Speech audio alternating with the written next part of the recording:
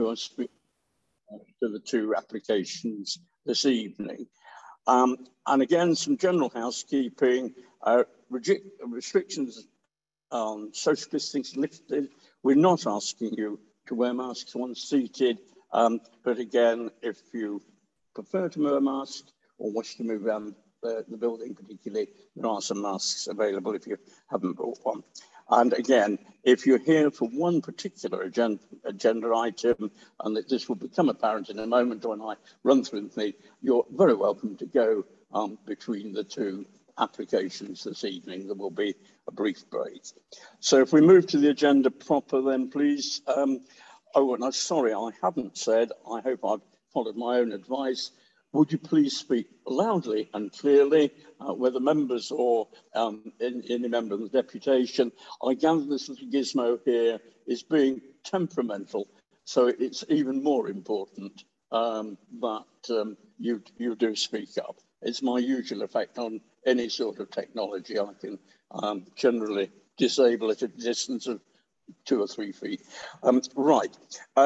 Do I have any apologies, please? Chair, apologies have been received from Councillors Ball, Cross and McCartney. Thank you very much indeed. And the second item on the agenda, could I confirm the minutes of the meeting on the 21st of September? Thank you, Councillor Oxley. Seconded, Councillor Payne. All those in favour, please. And that is unanimous, I think. Thank you.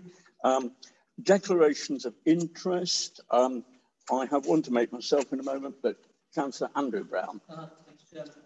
On this proposed petrol filling station, I'm friends with the landowner of this application, and so I will take no part in the proceedings or neither will I vote.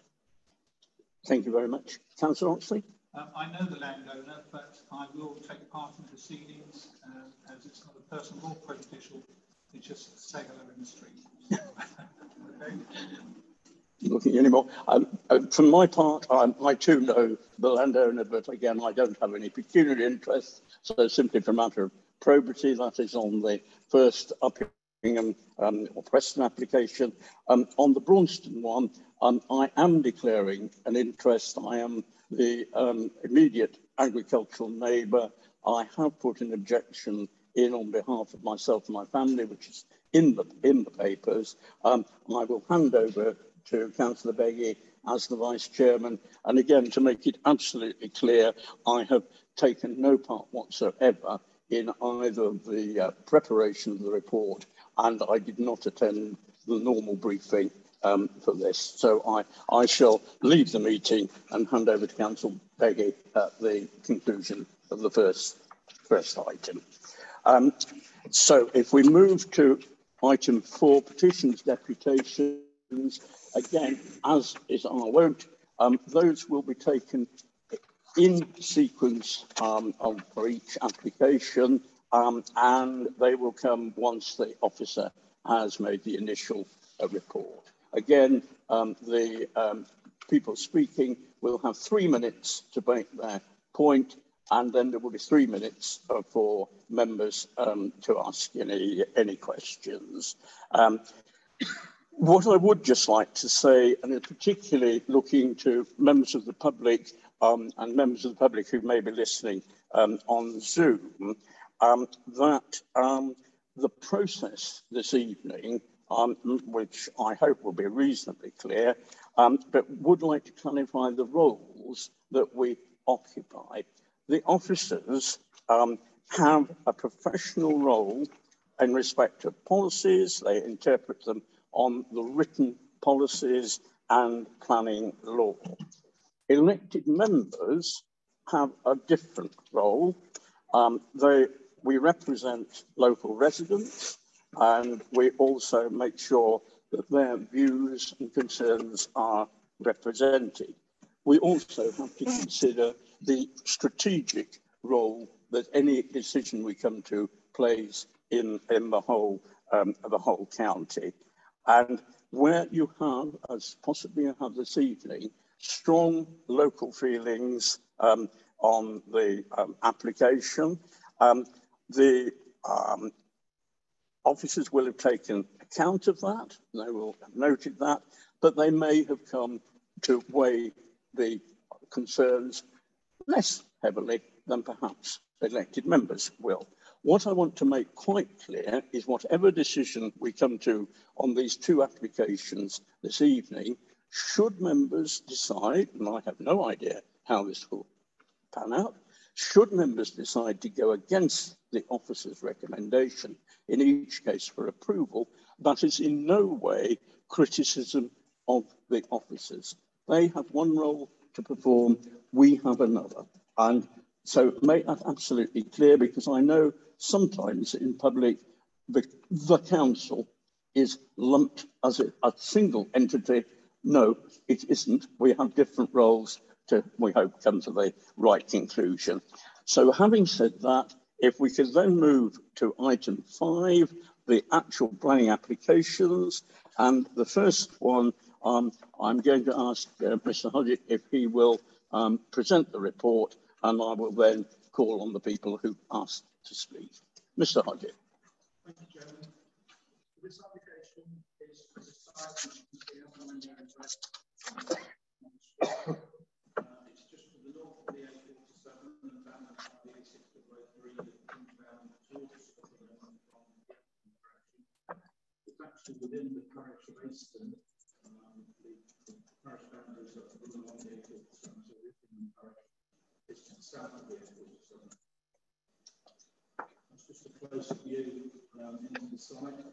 You can see there's an existing access point into this field at this point here. Originally, the applicant wanted to formal access there, but the highway authority didn't allow separate access into that point from the A47. Subsequently, requested for additional on the roundabout in this condition would be overall safer than providing more access there, which may involve rights in traffic. So the site itself slopes from this part here, where it's relatively flat, slopes fairly steeply to the north down to the waterfall. There's a hedge along this boundary, which you can see on photographs, and then there's a much higher hedge which comprises trees along this section here. So this is the latest proposed block plan. So you can see that the access comes in on a new arm from the roundabout. It's proposed to provide pedestrian access around the island with new paving, so that there is accessibility from the site through into the town. There is a footpath that runs both across this site, as shown by the purple line, which goes across the style by the existing access, and that does continue straight across the A47, take the way into the access road that goes into the gate and surgery. So the proposal is for the station, which will have the conventional shop in this location here, but it's back to access. Coffee drive-through in this location here, which again has its main style facing into the car park, but there, as you can see, this tree house here would screen that. So the red permit look around. Initially, these the forecourts here would be for petrol. The rest of the plan which shows how that is future-proof to provide several additional electric charging points there. Electric charging points along 4 of this site here. These parking spaces here initially. There's also an area just here that's reserved for future hydrogen storage. Members may be aware that hydrogen powered vehicles is in its infancy at the moment, but it's there's some school thought that hydrogen powered vehicles will become in the future. So, as I said earlier, the site does slope down towards the watercourse. It's proposed to carry out some new tree planting along here. There would be a retaining wall along the line of the black line there, which would be landscape and searches water from the site breaking down to a series of defects here, having gone through normal to the investor to this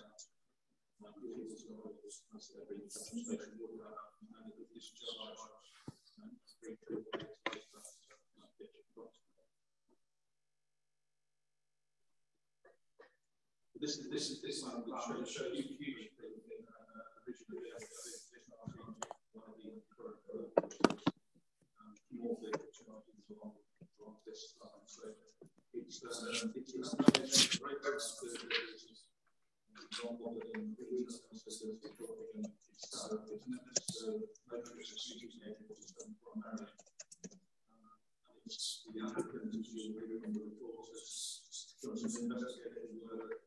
on all the facilities between Leicester and Peterborough, and apparently there's a limited in some ways the quality in the typically only 24 hours, which doesn't exist anywhere else between Leicester and Peterborough at the moment.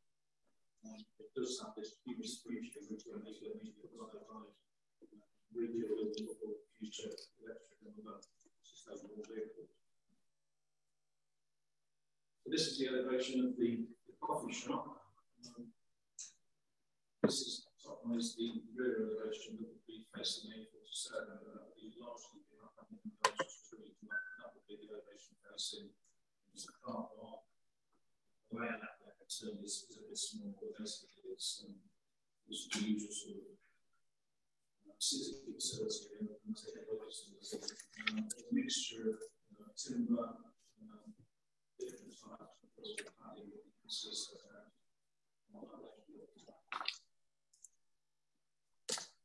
This is the pressure filling station shop itself. So as you enter the site, you can see this elevation, and whilst it's got a plan facing the entrance to all the landscaping industry, and it does comprise limestone wall on that side to the local context.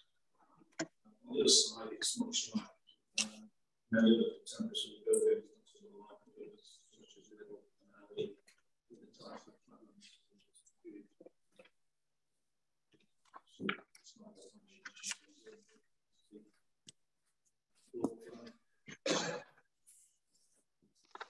These are the sections through the site. So the top one is usually the site, clearly start the edging of the trees and the landscape and remove certain things.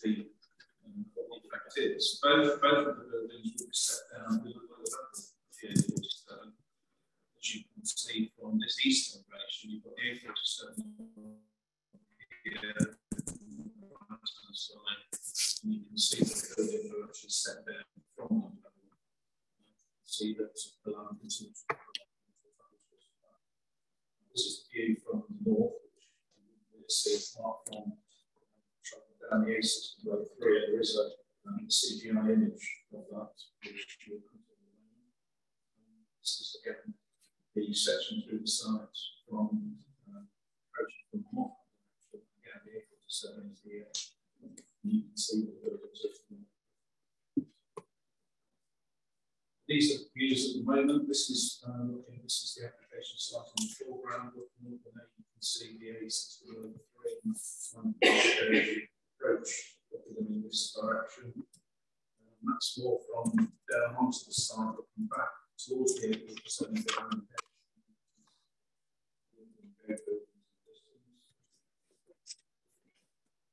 this is the view from, as you could harness the road out of Buckingham, so the site would be to the right, and you see the access from that point. And this is approaching on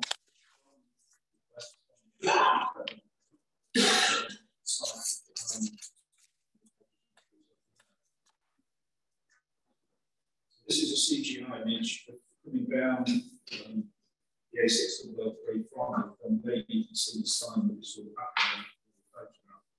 So this gives you an impression of how the sign should sit. This is taken from the verge at raised level compared with the level that says that in the car, you can see there. But nevertheless, this is probably going to be the most common view you'll get to the site, both from here and but there is a condition recommended to call for a more detailed chances given to soften that. Once the existing access gate would be the style for a footpath that goes across the site, so that would be closed off, footpath obviously would remain, that's the reinstated. And that's looking from the gate into the access across towards the A6403 behind those trees in the distance. And again, straight along, 6403 again in the distance on the left there, you can see it's approaching from the east on the 47. So this is the existing access into the site. You can see we've got tree cover here and the existing hedge in the front. This hedge will be, you should see the conditions are required to be kept.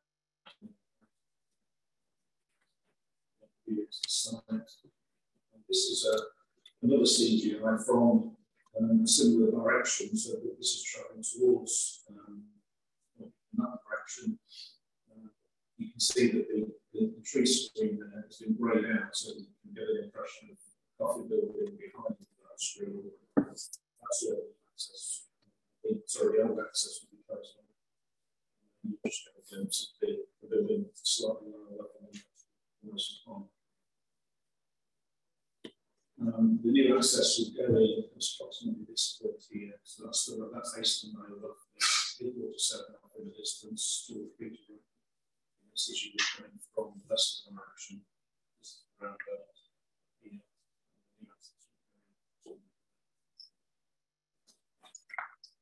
So, in terms of the main issues that are set out in the report, this application is subject to a pre-application submission, and it was looked at previously by planning and highway officers. We did say to them that it wasn't necessarily a straightforward case of yes, this is bound to be acceptable, but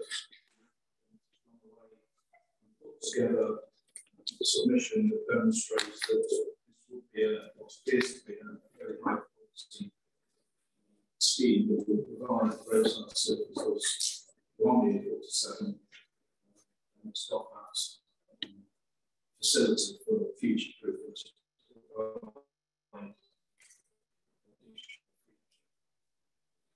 In terms of policy SP7, which does permit roadside services, the scheme does fulfill the criteria in SP7, but they are sort of generic. But it does specifically say that roadside services will be acceptable subject to that. So I've already explained the Highway Authority wanted the access to come off the roundabout. That is now, as the application is submitted with that access, and the Highway Authority has no objections to the scheme subject to a fairly list of conditions that have been set out in the recommendation. In terms of the visual impact, shown from the photographs and the plans that the buildings are slightly below the level of the A47, with some hedge and tree screening to be retained and possibly hopefully enhanced and maintained to a meaningful distance.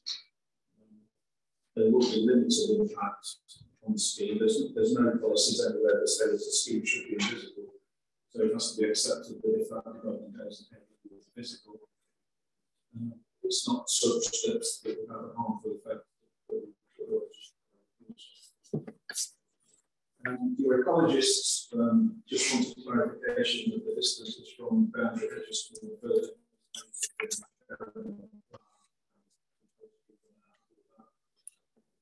Investigatory work has been carried out on site by ecologists to establish whether there is anything of any interest in the site. Some region forums discovered, again, similar to the case of this one recently, it's not what sort of quality or connected with any particular heritage asset, such as mass search the archaeology advisors and don't require any further work or any further conditions in this case. So, overall, limited visual impact. The scheme complies with the policies that relate to this type of development. It also supports, as the report sets out in the background at the beginning, the government's intention to provide more electric charging for sustainable there is a limited provision of electrical quality in rather at the moment for some new charges just for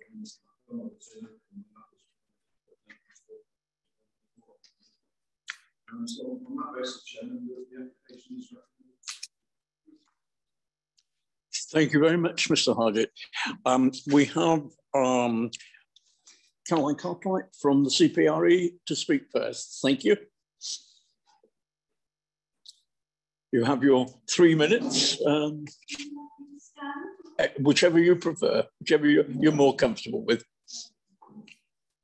Yes, thank you for introducing me. As I say, I'm a member of the Brooklyn Branch. I'm standing in the chairman, Ron Simpson, who unfortunately is not able to present this statement. CPRE is the countryside charity that campaigns to promote and protect the benefit which our parish is here in Nottingham. Protection of the country's much valued green space, particularly where it borders on villages and urban schools. The application has significant implications for the sustainability and future prosperity of Nottingham. The site lies at the northern boundary of the town and earlier planning decision intended to protect the approach to the town from and the view from Union Gate, commercial area, significantly also lies outside the plan. It's a fact that those submitting this application could have applied to locate this new fueling station, commercial zone on the outside of the A47, or already recognised in the plan, and still achieve all the commercial objectives we wish to achieve. They've chosen not to instead seek to build on value. Specifically, CPRE rejects this application and it conflicts with local plan policy intended to protect town plans. It's felt that the officer's advice that this application is incorrect, given its conflicting retail offer of convenience store and its close proximity to the garage. You propose signs outside electric charging points are available in sign on the to alert travellers where the A47 already has high capacities. We decide to summarise, CPRE development is the first policy development because the human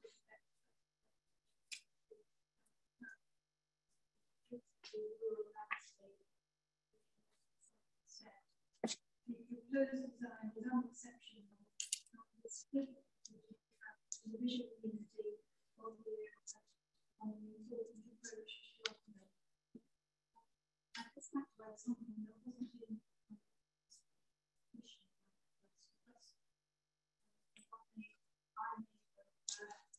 misunderstood the policy SP7, which relates to non-residential development in the countryside.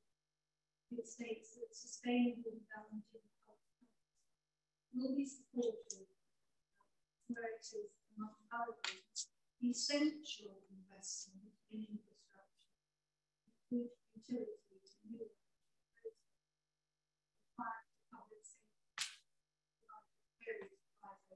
but CPRE can consider this as essential development. You're about getting to the end of your 3 minutes. Is that there? Very well timed. Thank you, Mrs. Cartwright. Members, I know if you'd stay for a minute, please. Sorry, if you would stay to take any questions. Yeah, that's right. Members, Councillor Oxley. Just to clarify, you state that there are electric charging points in Nottingham. How many? I know there's 2 in main. The two. Two In main at the moment. But I don't want them to see cars up there. No. Any other members? Any questions? Thank you. And again, thank you very much, Mrs. Cartwright. And again, if I could just remind people to speak as loudly and clearly as they can, please, because the technology is not as sensitive as it might be, I think. Right, I'm not sure if Louisa Finch is here from the Aston meeting.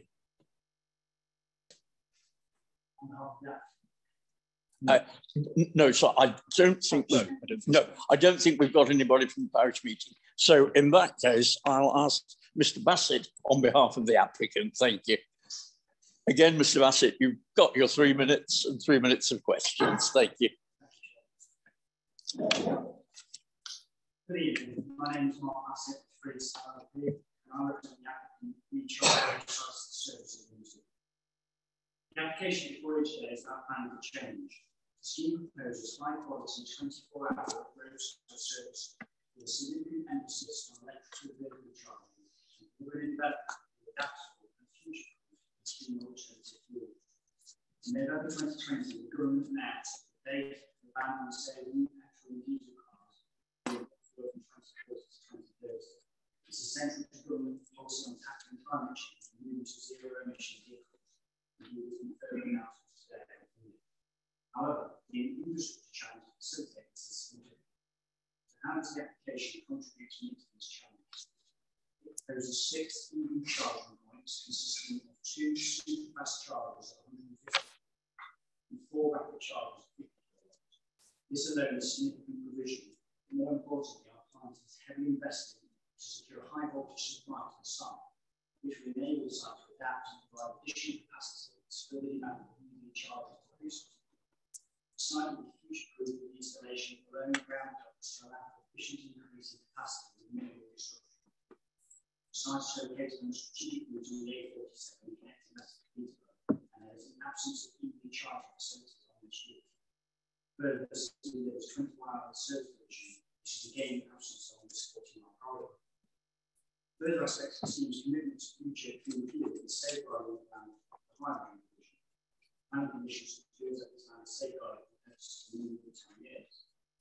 Our clients have worked collaboratively with the local highway authority to ensure that suitable access to egress to and from the site, including through the submission of additional safety, which are not objections to scheme. Sites that are adjacent outside the existing boundary of the individual impact is significantly mitigated by the topography of the site, relationships surrounding boundaries, and proposed buildings. Further, existing and proposed landscaping provides effective screening for development. Proposals suggest an alternative site in the effect.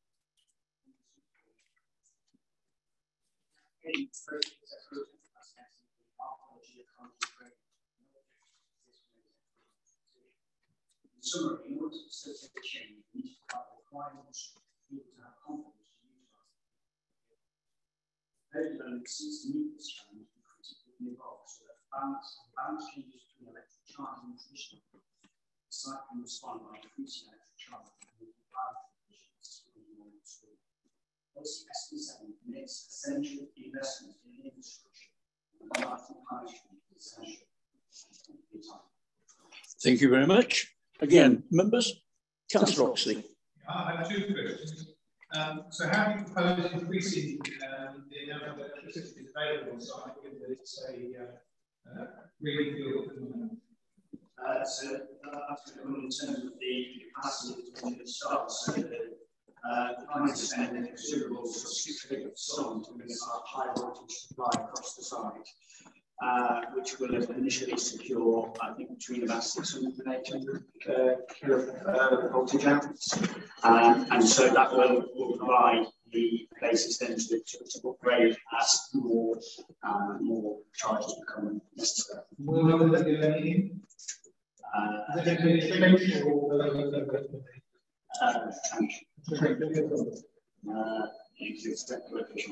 know. So is it going to be quite a specific distance? I guess it would have to be. I don't know the exact position, but it will come in 30 minutes. I have one more question.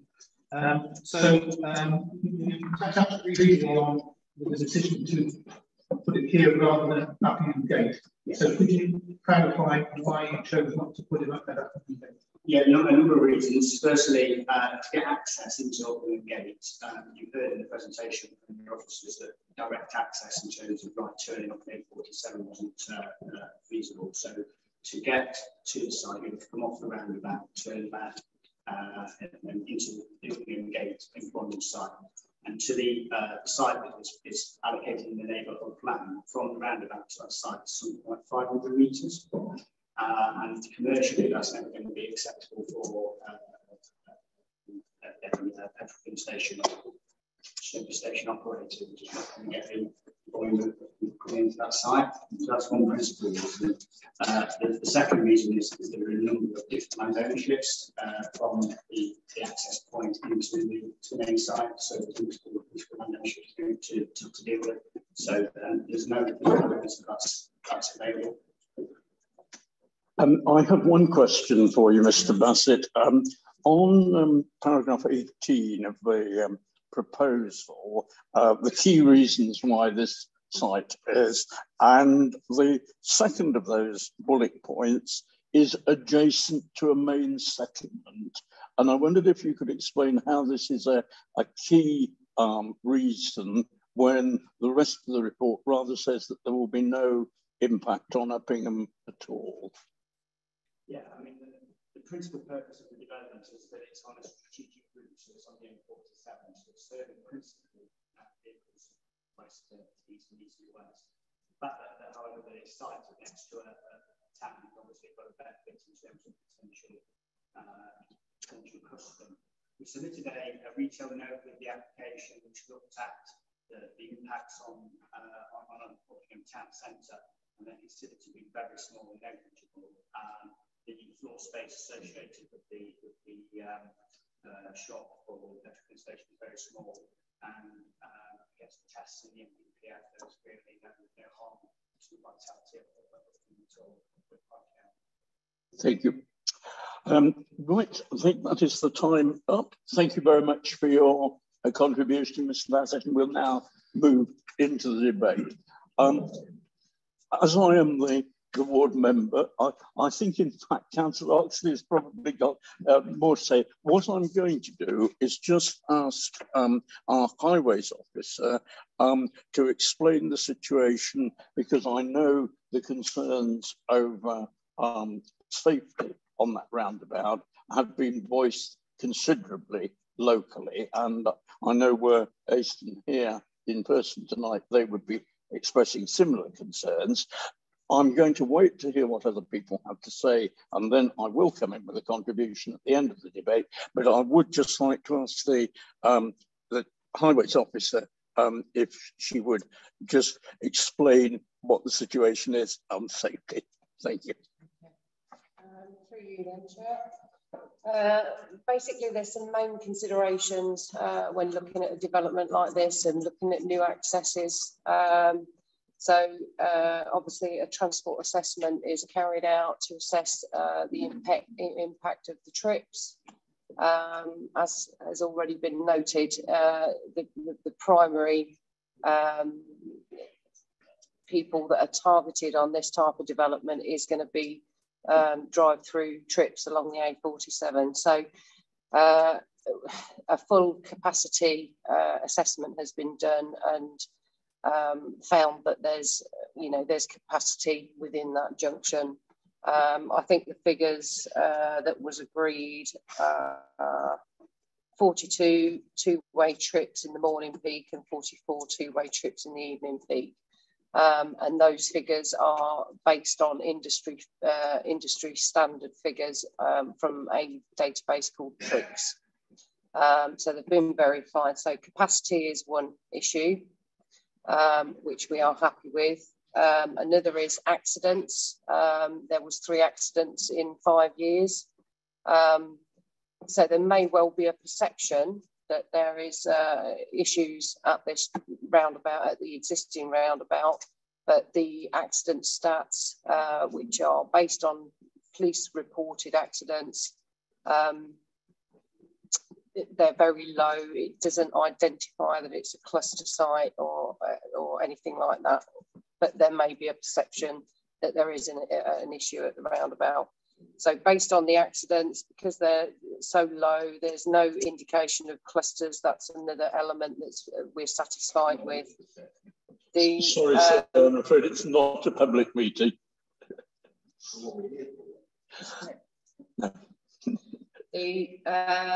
Another factor when you're putting in a new junction, particularly on a roundabout, you would carry out a road safety audit.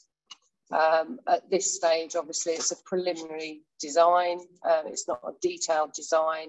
There's 4 stages that you go through on a road safety audit process. So with this being the early design stage, you would do a stage 1 road safety audit, which has been done. The initial one that was provided, as was the original layout of the access, that's been discussed. There were some concerns raised by the local highway authority. That went through a further design process to result in this now, and we're satisfied that the road safety audit that now supports this layout is acceptable. That said, so this is early design stage. It will then progress on to a detailed design stage, which will be governed under Section 278 of the Highways Act. So at that point, when we're looking at detailed design, that then goes through a stage 2 road safety audit. So whilst planning consent could be given this evening, there's still another stage to that. Then there's a stage 3 and a stage 4, moving further down the various stages. So everything that's been done, the design would be to design manual for roads and bridges. That's the basis that has been used, and the standards that have been used to produce the layout that you can see here. Again, that and various other documents, national government documents, design documents, will be used to go through the detailed design stage as well. I hope that helps. I can't think of anything. That's very useful. So in layman's terms, if I can put it that way, we have got the first 4 hoops that the applicant has got to go through. Mm-hmm. If in the event of an approval tonight, and I presume there would be then conditions to make sure this, if subsequently any one of those tests failed, would the application then automatically fail? That it would have to get through a clean road stage 2 road safety audit before we would permit or enter a legal agreement under Section 278. So it would have to go through a full detailed assessment of the design. Thank you. Yep. Again, I will hand over. I think Councillor Oxley would be very keen to come in. And as I say, I will come in at the end of the debate when I've heard what other members have to say. Thank you, Mr. Chairman. Yeah, so whilst this is in Aston and it's in your ward, it does impact directly on Uppingham.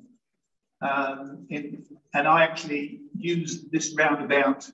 In fact, I came over the roundabout this evening on the way in, and I know the roundabout like the back of my hand. And I am very concerned at the implications that an additional turn on the roundabout will have for road safety.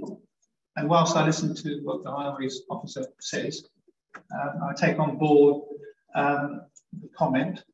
It is both sides of the roundabout, from the Leicester side and from the Peterborough side, are long straight stretches, and traffic travels considerably fast along those straight stretches.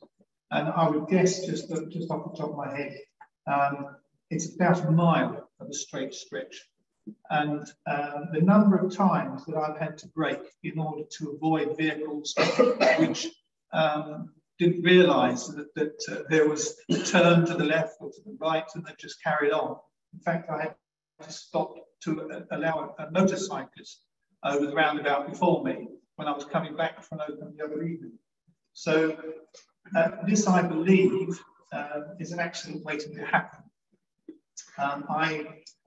That's one concern I have. Whilst I wholeheartedly support the idea of having such a service centre on the A47, and I believe it will be of great benefit to the local community to have the ability to go and charge vehicles so close to I have very real concerns about the road and the access.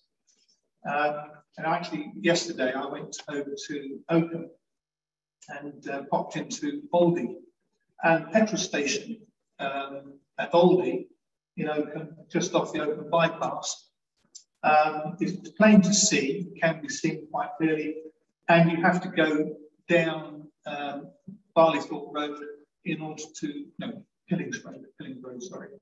And then you turn across the traffic to get into it, and it's always busy. I mean, there have never been any problems. That's off the roundabout. And so I can't see why they have proposed to create a new turn off a roundabout which already has 5 turns on it. 1, 2, 3, 4, whatever. It'll be the 5th turn. There's the Aston turn as well, as you well know, I'm sure, is shielded by trees, and drivers are often confused by people who are going straight across the roundabout. Coming from Uppingham to Oakham, I've got to go across 2 turns before I get to the Oakham turn. And as I say, it is already, I believe, a dangerous roundabout. And to put this into the mix is just an accident waiting to happen. And I really, again, I can't understand why, given the amount of money that is being spent on developing this site, I can't understand why Uppingham Gate, which is across the road, and you'll be able to see this site from the A47 almost the same way you can see it rather than on the left, it's on the right.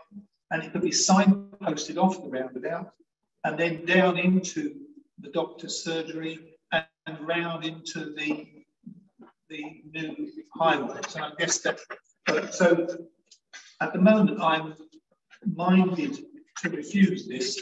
I'll listen to hear what everybody else has to say. So my judgment has not been clouded because I'll be for it and then I'll be against it and I'll be for it and I'll be against it from what I've been reading and talking to people.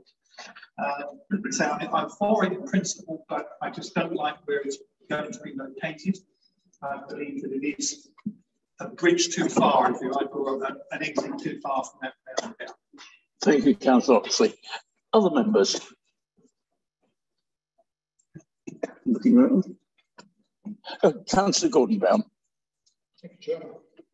As the Chair will know, the website has been down for the planning data, and I hope you'll give me some leeway on time this evening because I have a number of questions I'd like to ask officers. Just in order of the paper itself, but the first one is SP7, which I think has been referred to earlier this evening. This issue of essential investment for public safety purposes. I'd just like to understand from officers what public safety aspects there are which justifies this particular element, given that the distance or the time from Leicester to Peterborough is 1 hour, and the circular that's presented in the document says 2 hours. So maybe I go through all my questions if you'd prefer, Justin, all 7 of them. Yeah, we'll take a note. Great, yeah. Okay, thank you. So that's point number 1. On page 23, there's a reference to climate change, paragraph 21, and it says the drainage scheme will need to be reviewed before 40 years to 40% climate change. I'm not really clear what that means. Maybe you could clarify that point. On page 25, Paragraph 43, there's a request by the from the ecological appraisal seeking a landscape and ecology management plan, but there doesn't appear to be a condition relating to that in the document. And again, I can't see the documents to see why that's now been removed from the conditions, nor is it discussed elsewhere in the document. On page 26, there's a recommendation from the Environmental Protection Department asking for the applicant to demonstrate that such a scheme would exceed the criteria set out for rural lighting. And again, in a rural setting, I think it's important we understand that. And then I've got a question over signage. There's no reference to signage at all. And given the sensitivities of McDonald's and their signage, which was in an urban area, I'm sure that the signage in this particular location is even more sensitive. And I'd like to know why there's no reference to that, and if there should be a condition asking for any change, any requirement to come back for that in future course. I think that's the key point. Oh, yeah, I think I seem to remember in the new local plan, which has now been rejected, of course, sadly, there was a discussion about developers, while they provided some electrical points, they should also provide the underground conduit for subsequent electrical points. So that electrical charging points could be added at a later date on a sequential basis. And I don't see anything from, again, I can't see anything in the design access statement because I can't see that. Whether that was asked for, I had hoped to ask the developer whether that was the case or not. Unfortunately, his time ran out. So those are the key points I have, Chair. Okay. Mr. Johnson. Yeah, if I go through some, I might pull Nick in to comment on some of them. In terms of the signage, well, I won't necessarily go through them in order. Forgive me for that. In terms of signage, that would be the subject of a separate application, which we would have control over at that point. So with the McDonald's one, they came in at the same time because we knew who the final end user was. In this instance, we don't know who the final end user is, but when the advert consent comes through, if this is approved, then we would have full control over that at that point. In terms of the obviously the policy in terms of the emerging local plan, that's gone away. There is a plan that Nick has referred to that has been submitted that does show the area where the petrol filling pumps are is to be protected. Nick's got the plan up there that shows that area will be preserved for the electrical facilities in future, and also for the hydrogen point to the north of those as well. So there is a plan that does show how it can be used going forward. I don't know the practicalities, and we'd have to go back to the developers to ask them in terms of whether the conduiting could be put in at this point with the petrol pumps going in there now. It might be something that they would look to do. I'm presuming that they will look to be putting in some conduit in there already, because they've already said that they are putting in a significant investment in terms of future-proofing the site. So an element will be in there, and that is something that if members were concerned about, we could potentially discuss with the applicants and potentially condition. In terms of the rural lighting, sorry, you're concerned with that? There was a paragraph 47, a recommendation for environmental protection, asking the applicant to demonstrate the scheme would meet the Zone E2 rural lighting. Nick, did you have anything back from them in terms of that? No,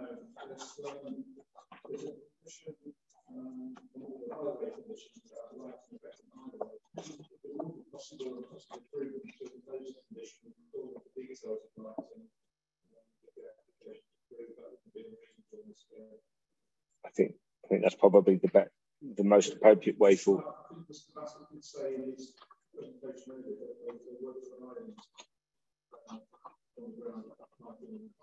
Yeah.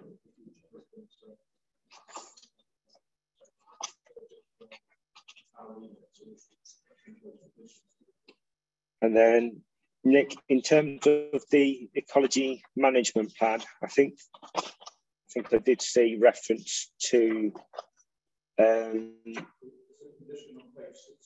which relates to ecology, doesn't it?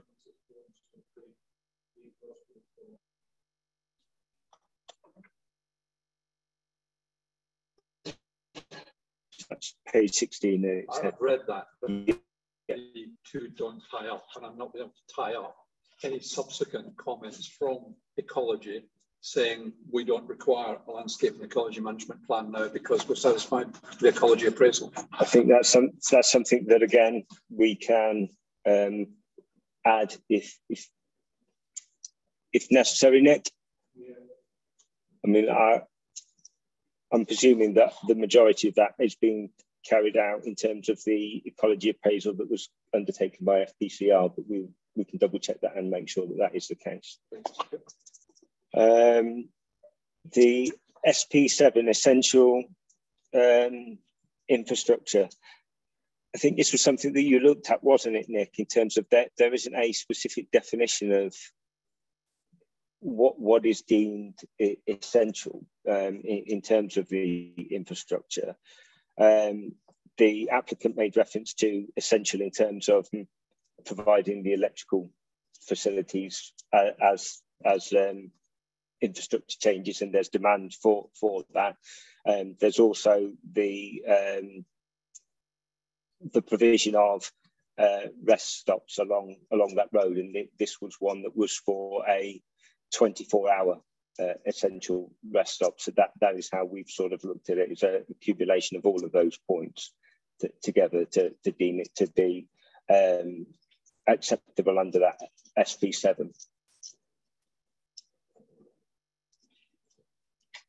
There's a final point. That's right. 40% climate change. Yeah. Yeah. Sorry, Nick. Paragraph 21. Paragraph 21.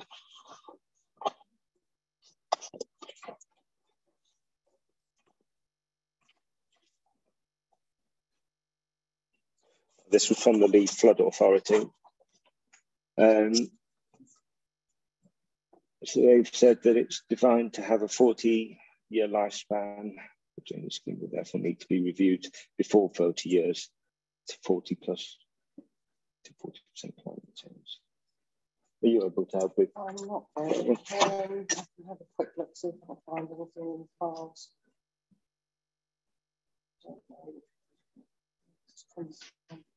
That would be Robin. Yeah. I'm presuming that is a case to say that within 40 years it will need to be reviewed in order to take into account that climate change. In terms of the application, obviously we have to judge it based on the information that we've got with the application at this time. So I don't think it's particularly reasonable to require a reassessment within that 40-year period.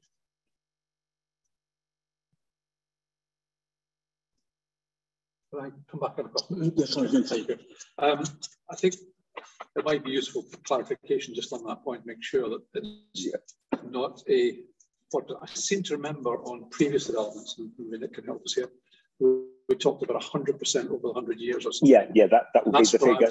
That's why I was questioning number one and the others to make sure that's right. Yeah. So maybe if we just check that we're comparing apples and apples. Yeah. So that's that point. On the landscape ecology management plan, I think it'd be useful just to make a reference to that we would expect them to have a plan that meets the ecology appraisal. Yeah, we can make sure that condition is amended accordingly. Same with lighting, that if it were to be approved to meet Zone E2 as recommended environmental protection. Because there's nothing in the plans for signage, it might be useful just to make a comment for the avoidance of doubt that any signage would be required to have a separate. We can add a note for that. I think those are the key points that I've got. I'm somewhat similar to Councillor Oxley. I look at it and go, what a great idea. Now I look at it again and go, I'm not so sure about it. So I'm still in the middle of the road at this point in time, but I'll listen to the other members' comments. Thank you. Sensible. The two questions for clarity. Firstly, the footpath that's going to be put in around the roundabout to the site. What provision is there going to be for the crossing of the busy A47? That to me seems like a disaster waiting to happen with foot traffic going over a main strategic route. And secondly, as far as disability access, in my travels around the country, I go to a number of facilities and only one disabled space seems very minimal for a site of such a size. I don't know what the minimum should be, but I would certainly think that should be increased if this was to be increased. So the footpath provision in terms of crossing the various roads would just be a central refuge at the halfway point across each of the junctions, and that goes all the way round the entire roundabout. In terms of the disabled parking facilities, Nick, do you have the numbers up there? Can you see the?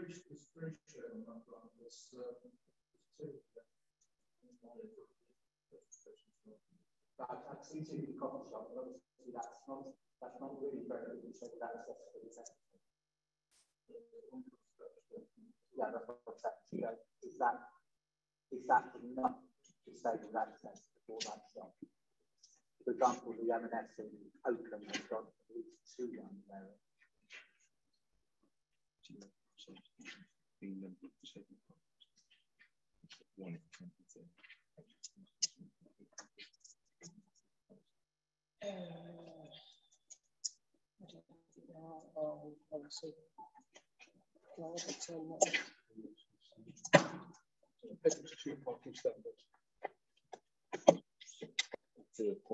Page 73. Yeah.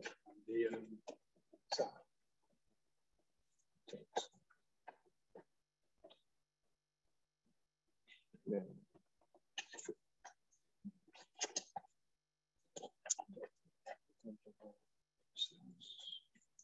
Central bays for each disabled employee plus 2 days of absence.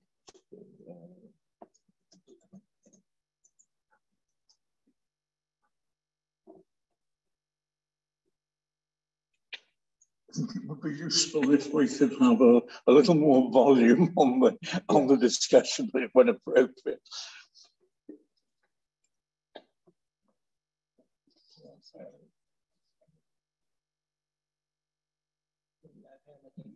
Yeah, I think the issue is that the car parking provision doesn't specify a number specifically in terms of, it talks about employees and visitors to the site. 1 space has been considered acceptable if members are concerned and feel that there should be an additional disabled access space put in there. Then obviously that's something that we can go back and seek to secure. Can I just follow a supplementary thing about footpath? I travel on this route a lot, but for life of me, I can't picture the A47 exit. Is that island in the middle new? Does that therefore put in a right to left curve, getting rid of the straight up the A47 directly onto the round?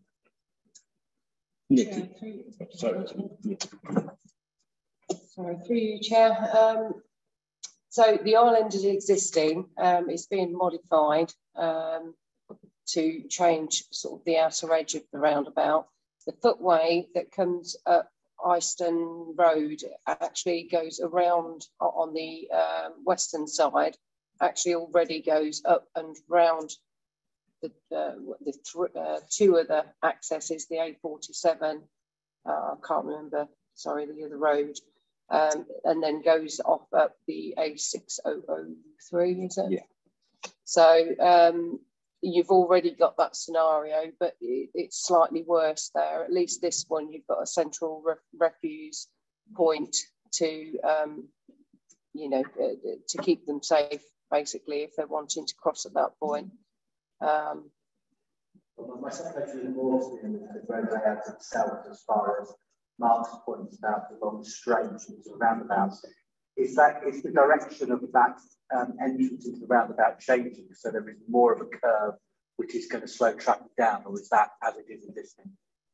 At the moment, I think that's as existing, but because the level, as I mentioned earlier, the level of detail at this stage is not great. So it's at the detailed design stage where we'll start looking at, you know, the high level of detail and potentially changing sort of the entry radius into the roundabout. So if we were wanting to improve, we could look to condition measures to mitigate the speed of the traffic by slowing it down by increasing the curvature of that entrance. Yes, you could. I'm only hesitating on the basis that obviously it is an existing roundabout and an existing junction at the moment.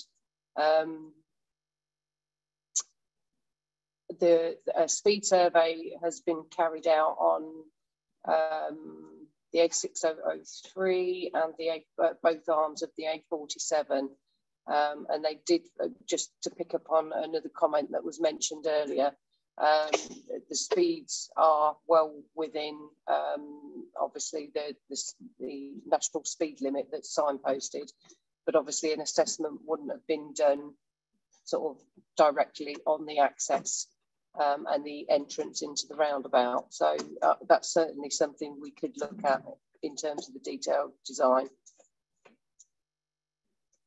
There's certainly sufficient land for it. Sorry, Councillor Payne. Sorry, just going back to this footpath.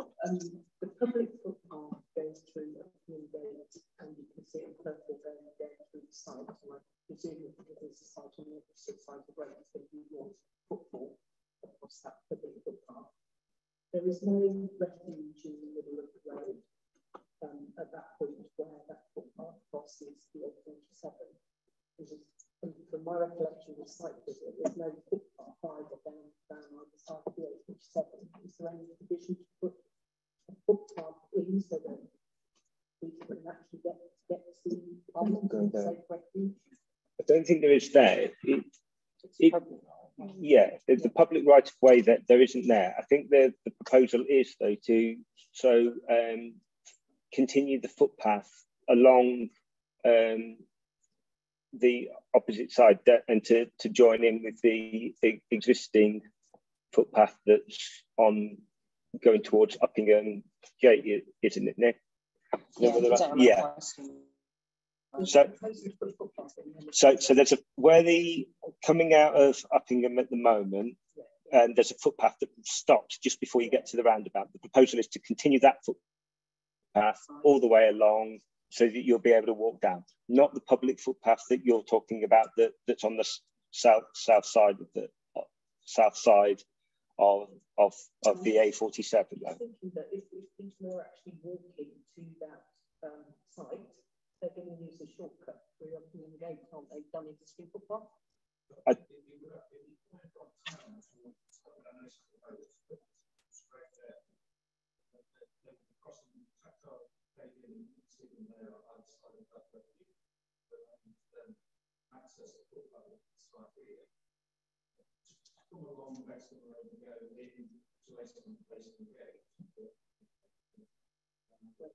Where they can see footpath. Down through the car park of the office building across the road there is probably not so far out of it, just coming straight down and that blue dotted line isn't the footpath sign. No.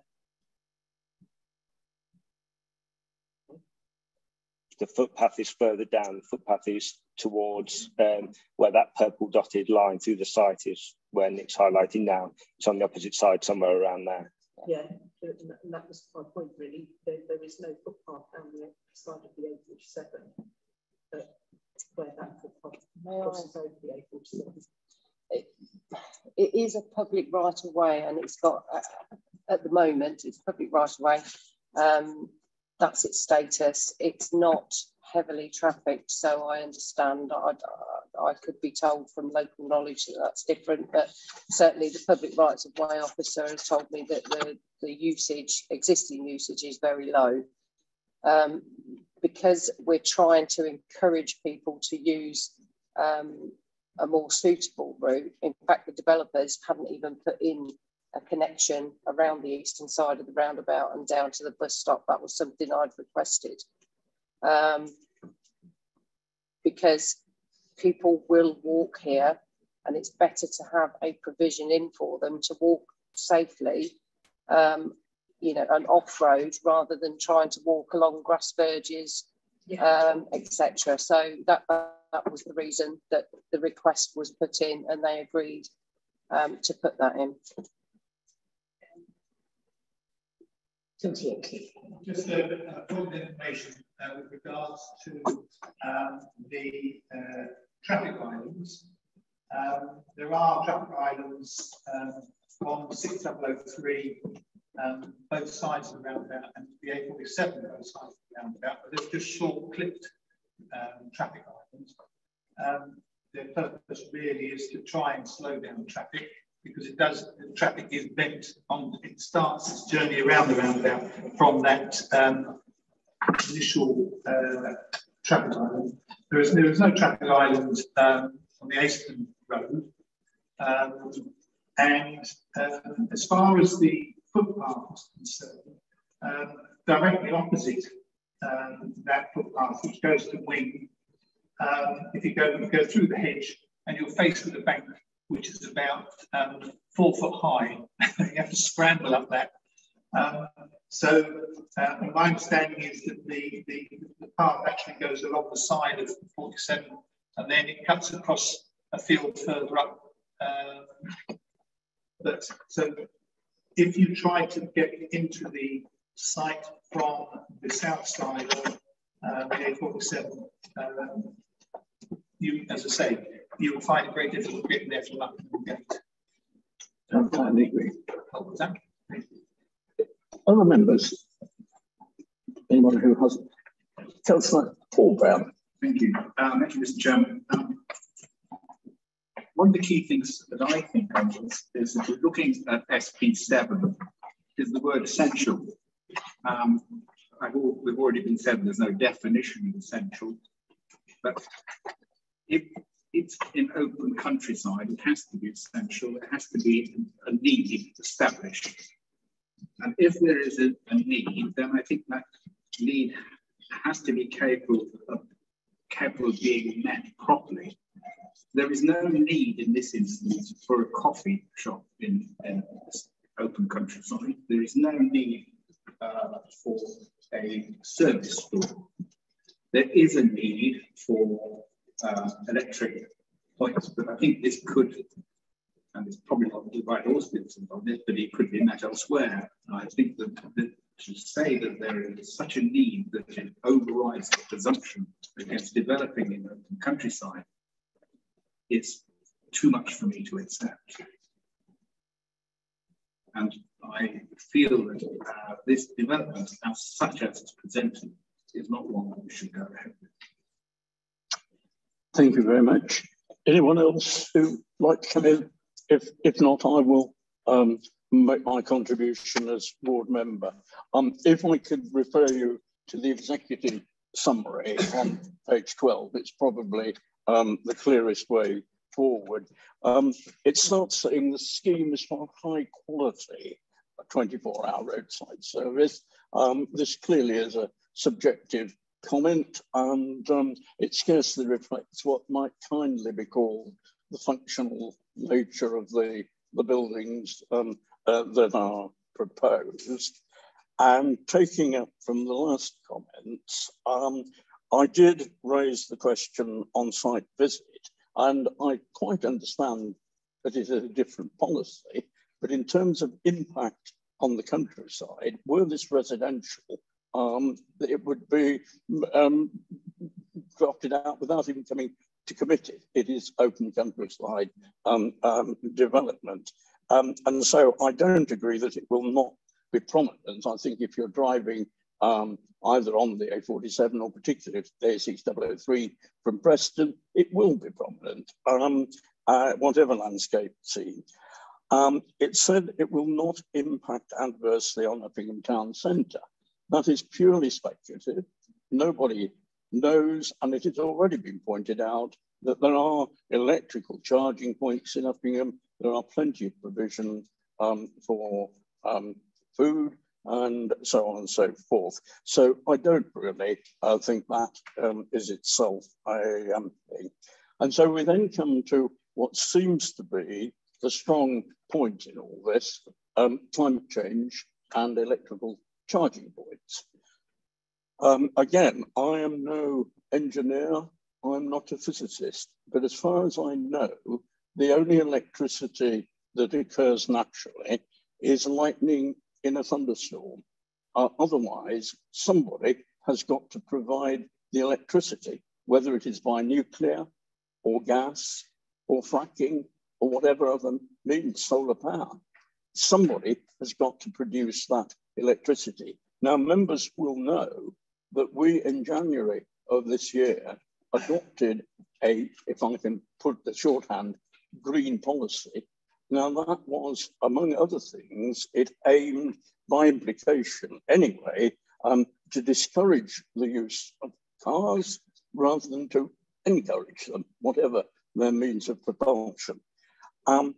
What I would also go on to say that, like Councillor Oxley, I use that roundabout 2 or 3 times a week. I come from Uppingham usually and turn off to Aston. I would say I'm getting a car coming west from Leicester. 1 in 5 cars will assume that I am turning either to Preston or going right round to round the Peterborough direction. I have now taken to go at a geriatric crawl across that junction so that at least if I'm hit, my heirs will be able to claim the insurance. It really is anecdotally dangerous. Now, again, members will have heard me say time and again, it is very difficult and very unwise to go against measurable highway criteria because it can be measured. But in this particular case, I do feel very strongly, and this brings me to the next point, that road was detrunked. All the criteria and all the criteria that have been adduced about the need for this between Leicester and Peterborough is based on the assumption that it is still trunk road. It is not. And therefore, that would be my feeling. Should it be to reject the officer's recommendation, that is a very key point. And finally, this is agricultural land. Now, I know that Councillor Andrew Brown can't take part in this, but he is present, and he's far better informed on these matters than I am. But my information is that 30 years ago, one generation, we were 80% able to provide food from our own country. That is now 58%. It has dropped 20% in a generation. You may think this is a tiny little piece of land. It mentions, oh, it's poor quality habitat. I'm not interested to that extent in the habitat. I am interested in, yet again, these small pieces of land are taken out of agricultural production, whether it's livestock or arable, and it means that English, British farmers are having to produce more food from less land. Once you have actually altered the nature of the use of the land, you've altered it for good. And so that would be my final point, but I certainly cannot support this application as it stands. I have reservations. I don't think the benefits outweigh, and I think in doing so, I'm probably, well, certainly representing the feeling of residents in the ward I represent as well. That is not the major reason. All I promise to do is make sure that their views are heard, not necessarily to support them. In this case, I happen to. So I'm looking for a proposal, please. Councillor Oxley. Well, I would like to propose that we refuse the application. Basically, it is, in my opinion, dangerous to add to a roundabout which already has speeding vehicles on it. It is in open countryside. When we went to the site visit, it was sheep were in the field, and it will be seen from a distance. I believe that, personally, it should be the other side of the road, in up the gate, where there will be access to electricity. They would have to bring in electricity from somewhere in order to feed this garage, charging station. So, as I say, I recommend refusal based on all those points that I've made, and I welcome any other comments that members may make to underpin that refusal. Do I have a seconder, please? Councillor Maxey. And Mr. Johnson, yes, you'll want some reasons for. Well, I mean, listen to the reasons I've noted down the concerns about dangers to the highway safety with the additional arm to the roundabout. I've got the rural location and that it would be prominent in that location, and that that there's a site that is allocated in, I think, the neighbourhood plan on the other side of the road. I'm happy with most of those. My big concern is with the highway safety point of view. I would suggest that not be included. We heard from our own highways engineer today. I think it would be very difficult for us to defend that at appeal, and could potentially result in us having costs against us. Please bring in legal expert. Actually, on that point, that if you're ever going to continue amount of case on that one point, that if you are going to go against, it has to be severe impact anyway on the highway, and obviously if you're going to come and go against officer recommendations on that one point, then you've got to have facts and actual status and data to be able to support that, and that is so I do slightly agree with Justin on that point. Councillor Mainstreet, yes. Yes, has it been considered that the mine shaft will widen in 47 at some point? I think I think the highway officer made the point there that obviously you go through a process, don't you, works for the highway and works that need to be done for that, and then it was a 4-stage approach. Obviously, if planning permission was granted for it, it wouldn't be able to be occupied until all of that was done, obviously to the test that was necessary. So if that needed widening, and obviously that's when that would be dealt with, and that's why the technical, I think, elements of it can't actually be fully answered at this one point, at this point in time. Councillor Oxley. Thank you. So I take yes for sure this anecdotal evidence of the danger of the roundabout from those who use it on a daily basis. That's to say, given the fact that we do have the highways officer has said that at the moment as it stands, the evidence isn't there to support it. However, my concern is that if you add another term into the mix, that will potentially create confusion from existing users of the roundabout, and it could actually potentially increase the risk of collisions on the roundabout. And that's why I included it in my recommendation. However, if if Justin feels that we should take it out in order to assist in carrying it through, then I will withdraw the element about Iowa. Julius wants to come in at the end of the Mr. Johnson. I think that's fine. I just want to clarify, clarify my point. So I've got this reason down so that I've fully understood what Councillor Oxley is providing. So I'm just trying to find my policy numbers here. So then it would be concerns about the rural location and the prominence of the building, and that would be in terms of it being contrary to policies SP7, CS19, and then reference to the neighbourhood plan in terms of the site on the opposite side, which is allocated for employment and also filling station. Yeah. And I think to Councillor Paul Brown's point about it, whether or not it is essential, I think that is really underlining what Councillor Oxley is saying. That we don't consider it to be essential. Think it's essential. Yes.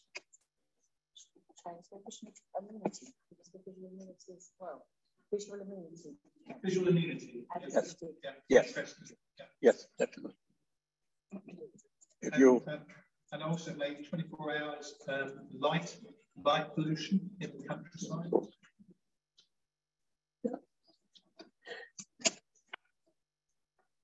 I realise that we have not, in fact, actually reached a decision yet, but it's in the event of. Yes. Yes. If you're content with that. Right. At this point, having been proposed and seconded for refusal, all those who are in favour of that proposal, please show. Porter. And against? 3. Three. That is duly carried. The refusal is carried. We have now put the cart before the horse and gone ahead and given you the reason for that refusal. So that concludes that part of the meeting. I'm going to hand over to my Vice Chairman, Councillor Beggy. Again, anybody who came to that does not wish to stay for the rest of the meeting, there will be a brief adjournment, and if you wish to leave at that point, please do. I shall be in that direction. Yeah. Do you want to wait until one of the rooms is there? No, I'm going. Okay. Yeah, let's go.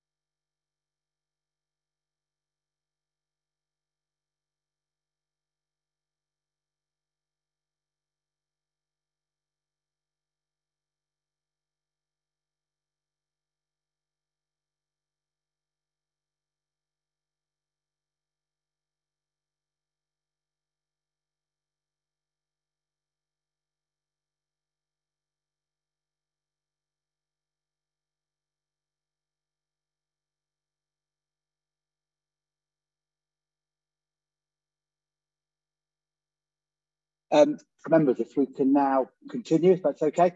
Just a quick point of order. Could we just please make sure we speak up and also reduce the rustling of papers? I've had a report that there's lots of people on Zoom can just hear rustling. So can we rustle that, if that's okay? The next part of the agenda is to consider application 2021 0736 FUL, Corner Meadow Farm, Wood Lane, Braunston in Rutland. Proposed dog training barn and paddock, and extension to existing car park provision, with a recommendation from the officers for approval. At this point, could I hand over to Justin to present the report?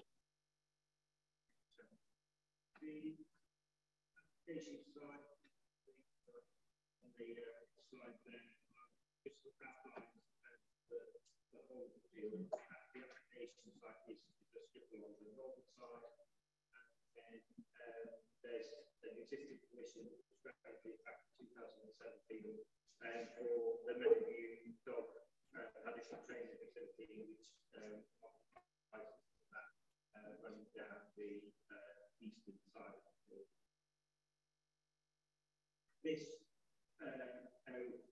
photograph shows the actual site outlined in red. You can see just here the existing training facility, and the excess is off Wood Lane, yellow single access track down here, and then there's currently parking. The site itself is outlined in red here.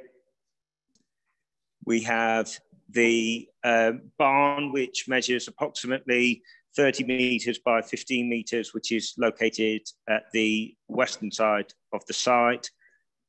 The existing car park and paddock area is here, and the proposal is to increase the car parking area as shown on the plan outlined there, with an enclosed grass training paddock and additional area for outdoor use.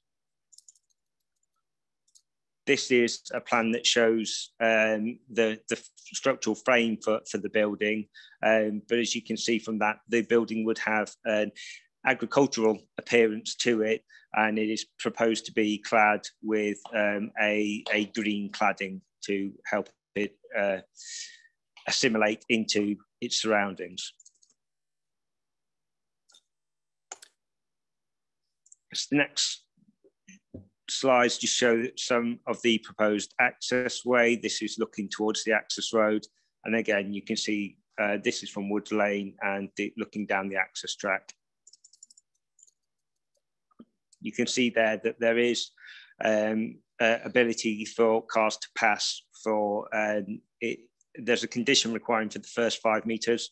It is slightly longer than that, but then once you get to this fence post here that you can just see by the gate, it's then single track all the way down to the actual site. But it is a straight view and you can see cars coming up and down the track all the way. This is a shot just looking down Woods Lane. This is one looking back from the access point onto Woods Lane, and you can see there's been some hard surfacing done there. This is just the view out from the site, and I'll come on to this in a minute, but you can see that at the moment it is basically agricultural land with the paddock adjacent. This is further down the site, so you can see here is the existing car parking. The proposal will be to put car parking in the area of the field just directly adjacent to that to provide additional parking. And then towards the back of the site, in front of where that tree is, that is where the barn would be sited.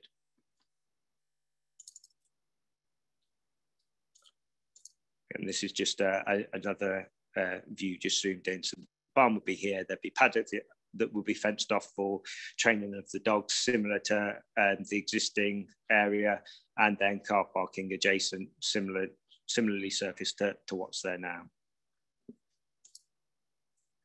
This is a view looking down the track, and you can see that the actual barn from the track wouldn't be visible because of the existing landscaping that's there. I had a good walk around the site and some of the public footpaths, bridleways that are nearby, and the site is really well screened from distant views by existing mature tree planting and hedgerows in the village. It's approximately 550 metres from the village, which is located to the north. Should have pointed that out on the plan. Sorry. So here's Bonston Village, which you can see to the north, and that distance from the south here of the village is about 550 metres. The applicants set out in their submission that they are UK sniffer dog instructor, they do dog training, college instructor, and the reason for the development is that they have a successful existing business that operates down there. They do have issues with bad weather, whether that be not just rain, but also when it's too hot as well, that there is a need to have some undercover training area. And that's why the application has been put forward. I'm sure they'll explain in a bit more detail the justification. So in terms of impact upon the countryside, sustainability, and the policies, as I set out in the report relating to non-residential development in the countryside, we've already talked about SP7, increased traffic and the result of the development on the rail road network, and then impact on neighbouring farmers from use of the shared single access track, and impact on residential amenity. So the proposal complies with the policies in the development plan in terms of the core strategy, CS16 and SP7, which do allow for the expansion of existing rural enterprises and existing businesses, so long as they're appropriate to the character and appearance of the area. The proposed building does have an agricultural appearance to it, which wouldn't look out of place in the countryside, although, as I've already said, it is particularly well screened from distant views. The local highway authority has raised no objections to the access and parking arrangements. There's been significant concern from local residents about the access arrangements, but as I've said there, local highway authority have raised no objections. There is parking provided on site, so all cars would park well clear of the highways, and it would then be the comings and goings to the site, which the applicant has indicated they hold about between 12 and 20 classes per week, and they're usually between 5 to 8 dogs on site at any one time in their training sessions.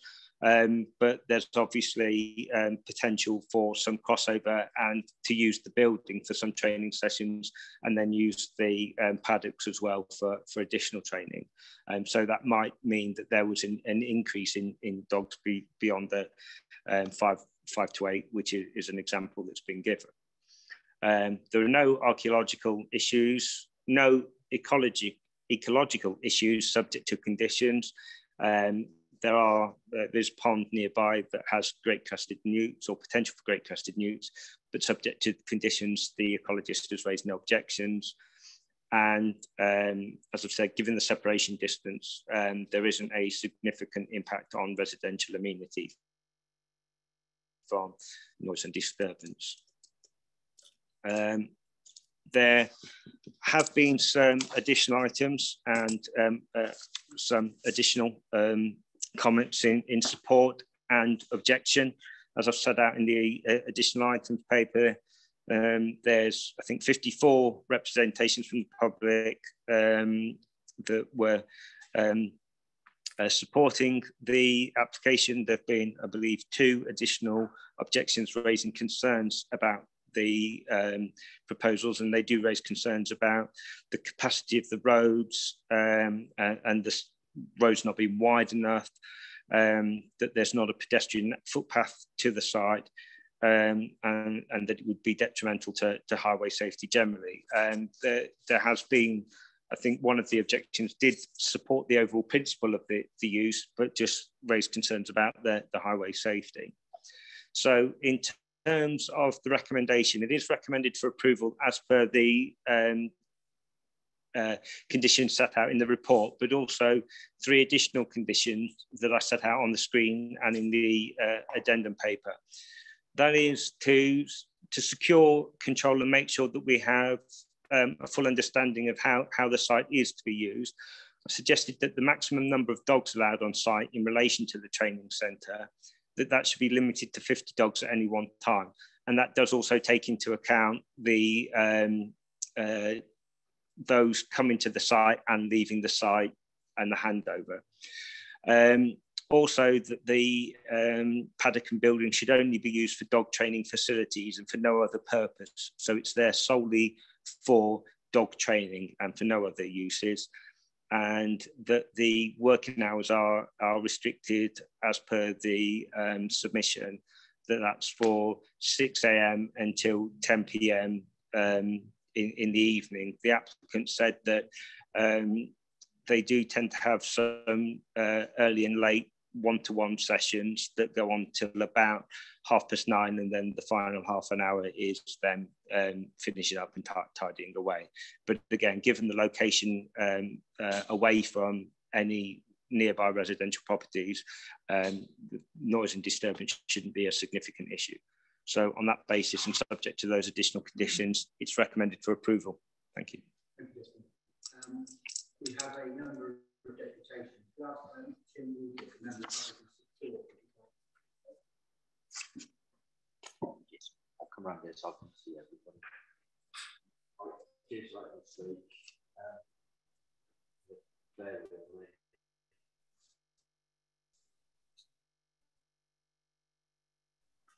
See on the chair,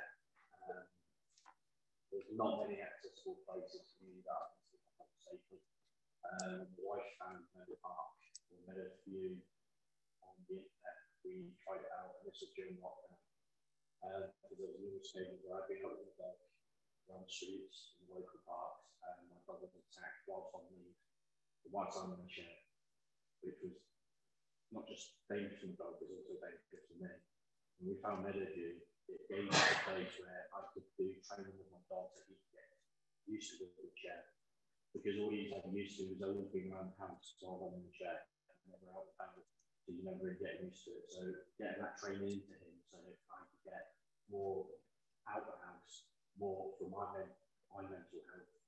I suffer with anxiety, depression, duty, not just duty in the chair, but with everything else that's going on. And Meadowview gave me that, where I could go out, I could get training with my dog. And I was fortunate enough to actually meet Tom's dog, which is also a disabled animal.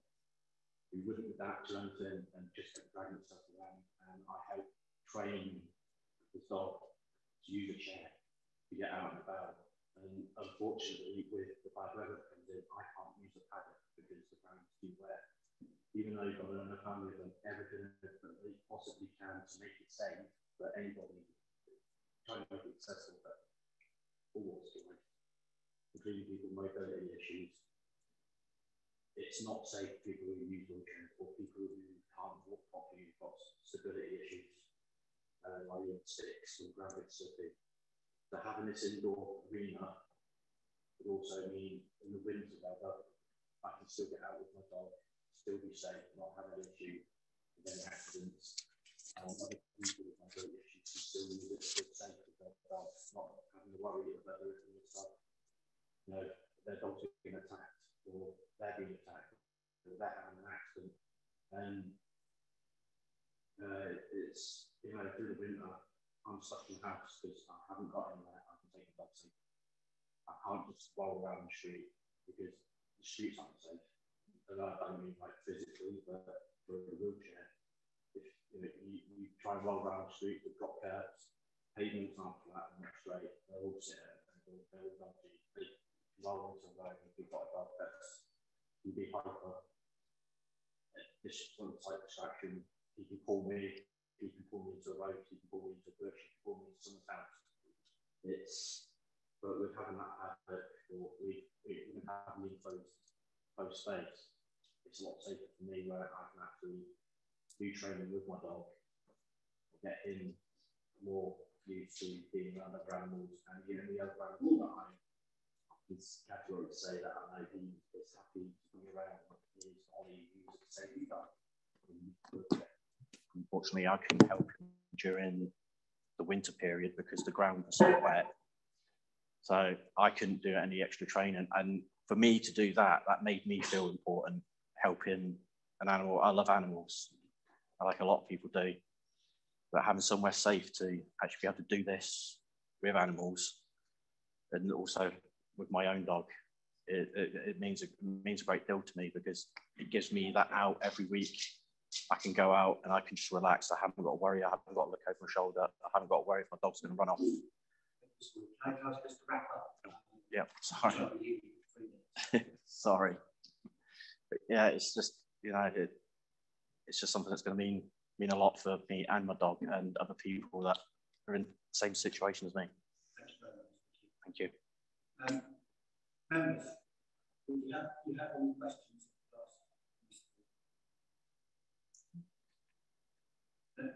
Thank you very much.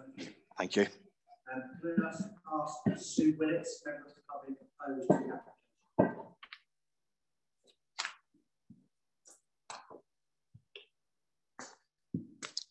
I'm Sue Willits and I've lived in Braunston for 22 years. I've been an active member of the village during that time and I'm currently church warden. I was first aware of this application from the Rutland Mercury, which I was reading just last Sunday. I was really surprised to learn that the application in June. I was able to access the planning site and I noted that there are 200 supporters of the application, of which only 2 are residents of Braunston. I am concerned about the impact that the traffic will bring through the village and the safety of Braunston residents. There are always parked cars on the village streets, as the majority of houses do not have garages or drives for residents' vehicles. From Braunston to Wood Lane, the road is barely wide enough for 2 passing cars. However, tractors and horse boxes use this road too. Vehicles will drive onto the grass and be able to pass and destroy the verge. For vehicles coming to Braunston from Preston and Ridlington, there are parts of the road which are now only wide enough for 1 vehicle. The verges here are already damaged and I fear they will be eroded further. Many residents enjoy walking through the village. There is no footpath along Wood Lane, past the church and the village hall, and so people walk in the road. The additional traffic will put pedestrians at risk.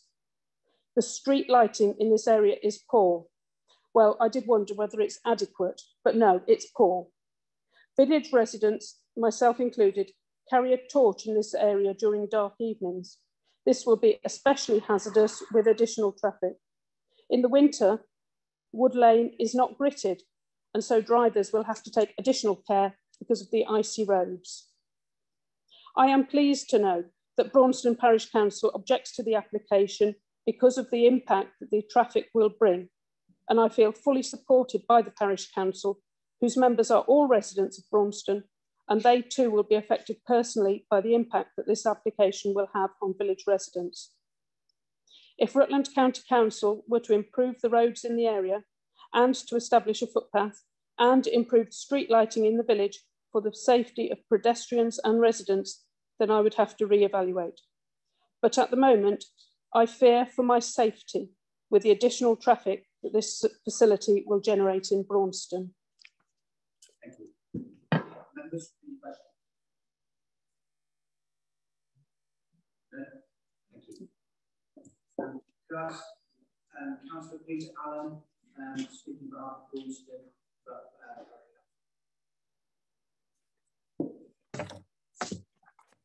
Good evening. Firstly, I'd like to say that Braunston residents are supportive of the Meadowview Dog Exercise Training Paddock. It has for many years provided a very valuable service in training, exercising, and developing healthy dogs. As a village, we also encourage small businesses to locate themselves to the area, and as such. That being said, we have concerns on the scale of the proposed development. As Sue has said, Wood Lane is narrow, and the planned increase in traffic would have a detrimental effect on the lane surface, verges, and current lane users, pedestrians, cyclists, and other motorists alike. There are frequent accidents along the road for speeding and because of the narrow nature and the bends on the road. The route to the dog paddock from Wood Lane, has already been explained, is a single track with no passing points. At the proposed session changeover, there could be as many as 16 vehicles negotiating the track in opposing directions, resulting in congestion and a distinct possibility of vehicles having to reverse into Wood Lane, once again increasing the likelihood of a road traffic accident. The significant increase in traffic, 1 dog equals 1 vehicle, plus employees and service vehicles would be completely at odds with the county's sustainability green goals.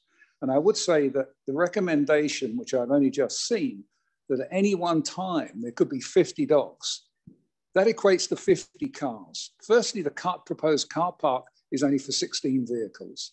50 vehicles equates to 50 dogs. The proposed training barn, measuring 30 meters by 15 meters by 6.5 meters high, 20 feet in old money, would seem to be disproportionate to the needs of training just 8 dogs. The structure would be seen from Wood Lane, despite the application stating it would not be visible from a public road. The stated operating hours are 6 a.m. to 10 p.m. The interior of the barn will be illuminated between the hours of with accompanying light pollution. Currently, residents of Nossington Road have an uninterrupted view across the Gwash Valley. This would no longer be the case if the barn was erected. In conclusion, the planning application states an increase of employees to 4. This would indicate outdoor training taking place concurrently with indoor training, leading to even heavier traffic flow, borne out by the 50 dogs at any one time. A submission for a smaller development may be a suitable compromise. The suggested conditions being a reduction to the barn footprint and a significant reduction to the height of the addition of substantial landscaping. Access and egress to the track from Wood Lane in a forward gear only. Operating hours to be reduced to dawn till dusk. A minimum of 30 minutes between each training session to allow the vehicles to access and exit. Finally, point of issue here, of the 300 plus online comments received, the great majority of supportive comments are from outside of the county. I'm sure the respondents are genuine in their support. However, they cannot be aware of the local impact and the proposed development that the proposed development creates. Thank you for your time. Members, do we have any questions? Councillor Andrew Brown. Thank you, Mr. Allen. You mentioned about the interior illumination of the barn. Yes. How's that going to impact on light pollution? Presumably the light will be inside rather than outside. Because it's an agricultural style barn with metal walls and roofing, light will escape. And one also assumes that the car park would have to be illuminated as well for safety reasons.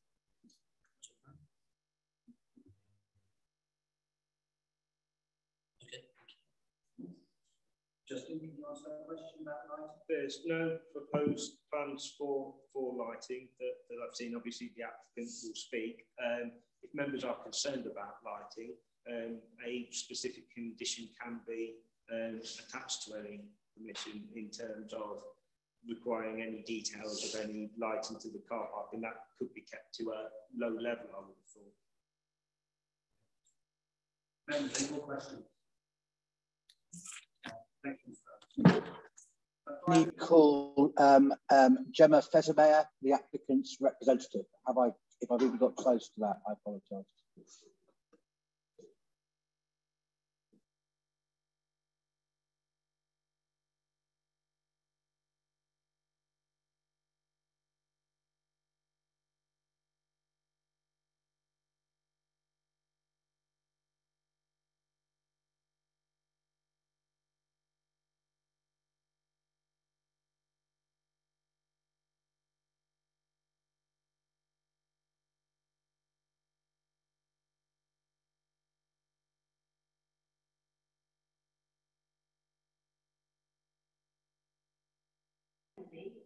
This business delivers a necessary service, provides benefits to the countryside, and offers inclusive leisure activities for all ages and abilities.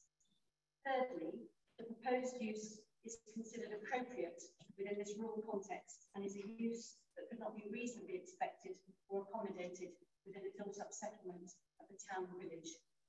Accordingly, the proposed barn has been sensitively designed to respect the rural location and its agricultural appearance, with a size and position appropriate for the level of activities associated with the proposed change of use. There are similar and larger barns locally on other farms. Fourthly, the site is well screened from the surrounding landscape and the local village, and it is placed so specifically. It includes car parking for up to 16 vehicles, allowing for the crossover of clients as they arrive to park their cars, the maximum they want to the car. The existing access is also to be improved to the benefit of the existing dog walking paddock and the shared access way, to the satisfaction of the local highways authority, who have no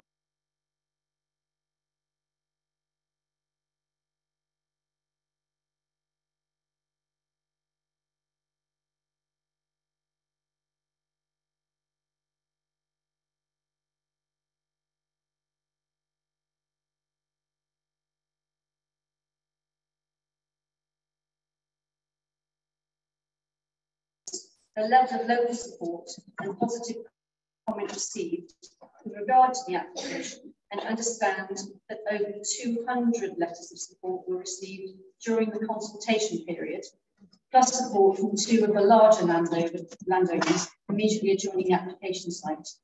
There is clearly a perception that proposed use is not only much needed, but that it is considered acceptable and appropriate in this location. We genuinely believe the proposal to be wholly compliant with the relevant local and national policy for such uses in this area. We believe it acceptable in both matters of principle and in design and detail. Accordingly, we respectfully request that the application before you is approved. Thank you. Members, any questions? Sorry, Gordon, I didn't know if you were first. Councillor Mark Oxford, please. Thank you. Yes, I have a question. Well, I have a couple of questions. First of all, you mentioned that the highways, so are you going to widen the access? I note in the Highways Department said that they would want the access amended into a hardbound material measuring at least 5 metres wide to allow 2 vehicles to pass clear of the highway. That's whereabouts is that going to be on the? Is that as it just comes off of the lane? Yes, so that condition has been accepted. And are you planning to widen the track from the lane up to the field? Yes, we see it just here. So we can see the border of the lane itself. The track starts on the other side of where the person is, and that is the area that I believe the highways are asked to be extended. And so that's the condition. That's my first question. Now, electricity. So how do you propose getting electricity into the barn? Because, as I say, if you're going to be having people there from 6 in the morning until 10 at night, they're not going to do it in the dark. So it will need to be lit. So how do you propose lighting the interior of the barn? So basically, there are people there from 6 in the morning to 10 at night all day, every day. There is electricity already to the existing paddock, which I believe can be just run up to the barn itself, which is the cost of the owner. So you're not proposing, I mean, perhaps a sustainable... I misunderstood the question. I was just going to say, I can't see how, it's a very large structure we're proposing to put in, and I just can't see how the electricity is going to be fed into it in order to be able to make it usable. The structures are no larger than any other agricultural barn. In fact, it's slightly lower than many of the local barns around.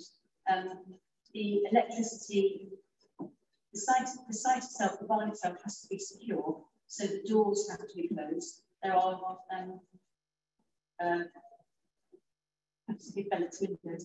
There is some daylight that will come in during the day, so there will be probably no necessarily a need for electricity all the time. There is an electricity supply that will supply electricity at those times when it is required. In the winter, when it's dark at 4 o'clock, for example, and there may be a training class from 4 to 5 and 5 to 6. Okay. So does that help? Yes, thank you. Thank you. Councillor David Langsford. Yes, can you tell me how many dogs will be on the site at any time? There will be potentially, and not again, not every hour, not through the day.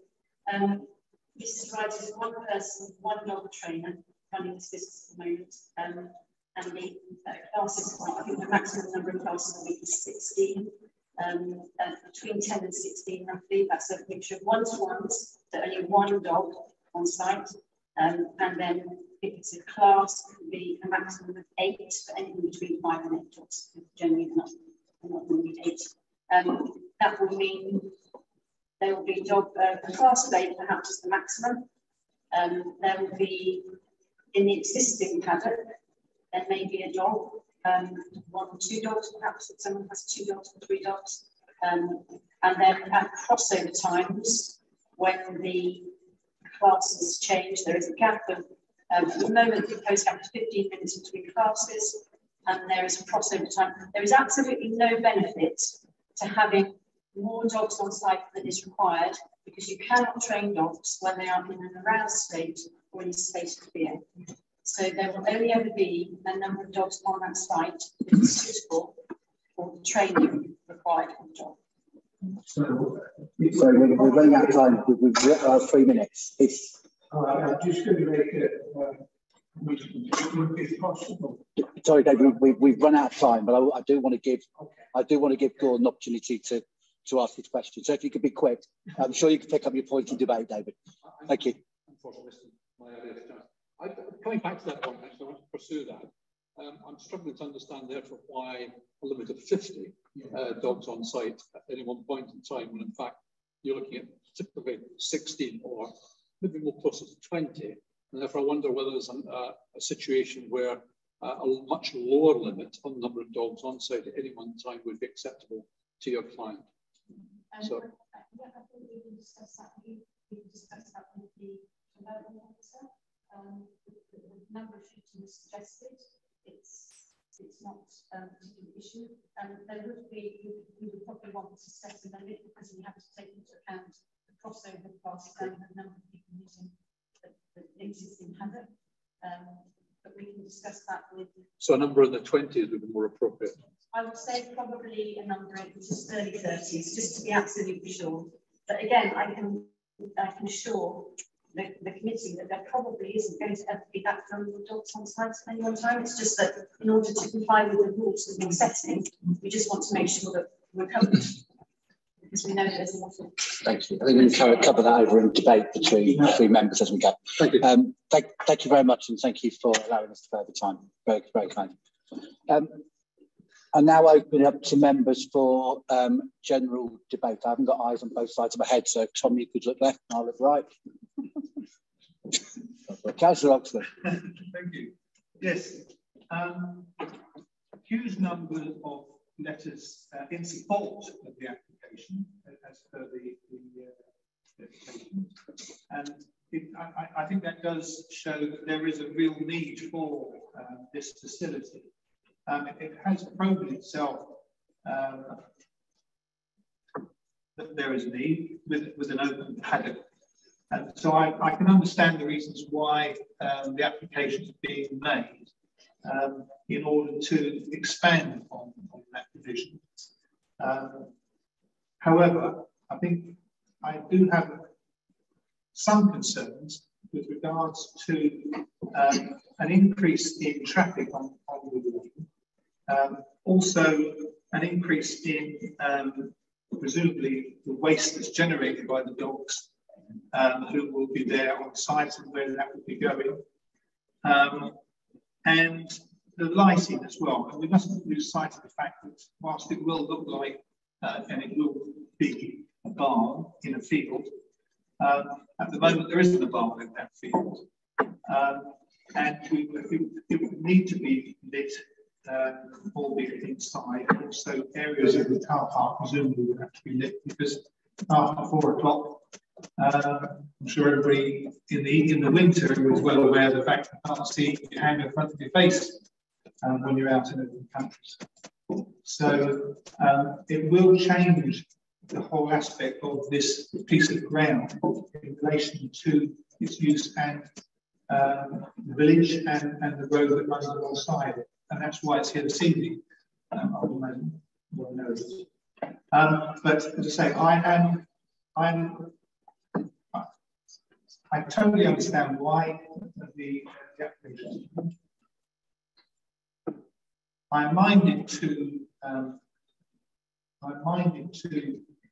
go with the officer's approval, officer's recommendation, I should say, which is approval. I'll listen to what everybody else has to say, but I think there will need to be further constraints placed on it in order to, I mean, the first thing that struck me when I read the papers was 6 in the morning until 10 at night, which I think is, whilst we had an explanation as to why that might be the case, it's not going to be every day. In the winter, that will have more of an impact than in the summer. And I would guess that there will be more demand to use the barn in the winter because of the way that, in order to be able to use it in the winter. So it is actually going to be cranking up the amount of use that the facility is put to. I would like to see, if possible, and that's why I made the point about electricity, perhaps to make it more sustainable by putting some PVC panels on the roof in order to generate energy on site, in order to supplement what's there already. I'll listen to what everybody else has to say, but I think it needs to be clarified how many dogs will actually be there, how many vehicles will be using it. That needs to be clarified before we're able to make a decision. So I'm waiting to hear what everybody else has to say. Thank you. Justin, do you have any comments on any of those points before we carry on? Yes, sorry. So in terms of the number of dogs, I was in discussion with the applicant and trying to work to a figure that, because I was aware that it may be a concern, but also aware that we weren't likely to have this figure, maximum figure that I've suggested on at any one time. If members have got concerns about that, as the applicant's spokesperson has said, you know, it wouldn't be unreasonable for members to set a lower amount. I think we've got to bear in mind what's practical and what ensures that the business can operate. They've talked about the numbers and the crossover times. I would have thought, bearing in mind that a figure of about 32 would probably you know, allow for the maximum number that's likely to be on that site at any one time, and that takes into account having 16 dogs training on the site and then another 16 coming to train in the next session, and the likelihood of them all being there is unlikely. So we could potentially amend that condition. Again, with the lighting, I could add a condition on that requires precise details of any external lighting and car parking lighting to be submitted to and agreed. In terms of from my own personal point of view, I don't think we as officers would want to see any significant external lighting, so we would only want it to be the absolute minimum from a safety point of view.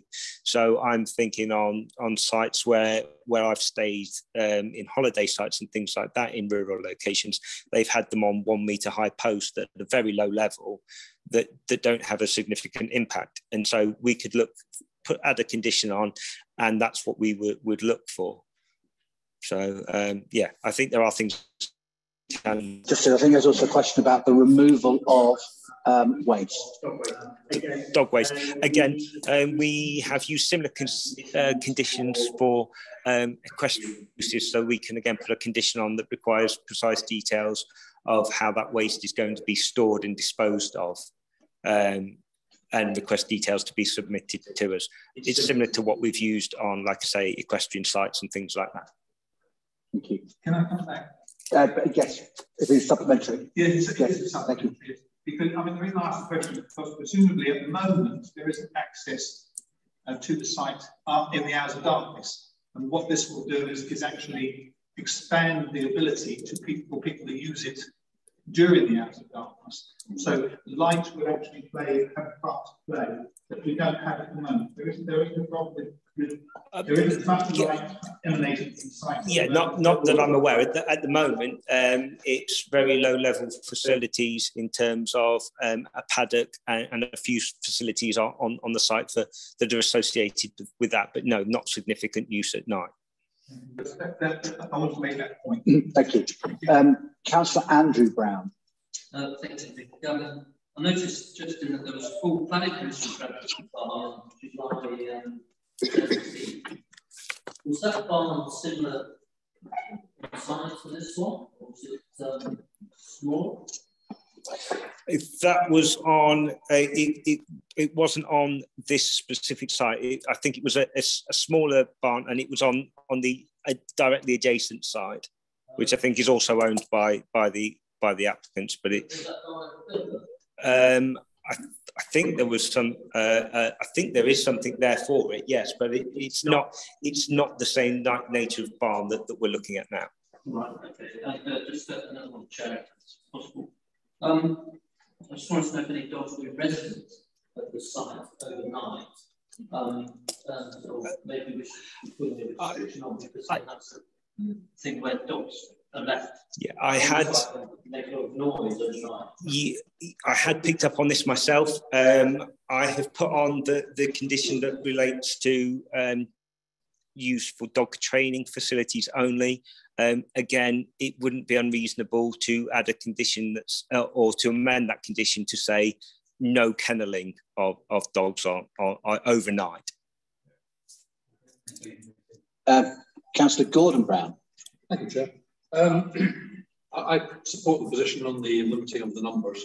If we could negotiate the number around the 30 mark, and I'd be happy to delegate that to the Chair and the DM manager to negotiate that with the applicant. Lighting, I think that's an important condition. Hours of operation, I'm struggling with the hours of operation from 6 till 10. And it's not to do with the actual hours of operation, but the number of people actually travelling at those times, particularly between 6 and 9 in the morning and between 8 and 10 at night. And I wonder whether there should be a further condition of limiting the number of vehicles moving on off-site for those early and late hours. We don't allow quarries to operate late in the day or early in the morning, so why should we allow this to operate in that way? I think it's the number is the issue, not the fact it's operated.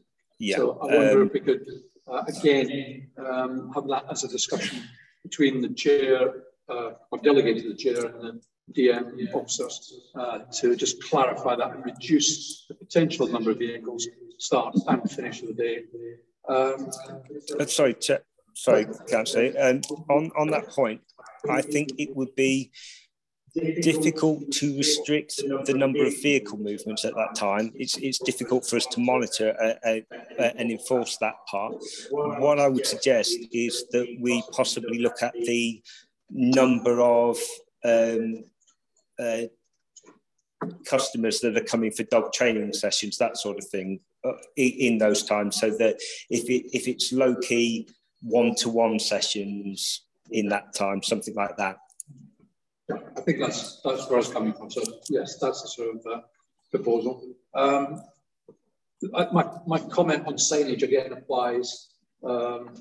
Obviously, there's no application for signage as far as I can see on this. There's no application for signage. So again, avoidance of doubt.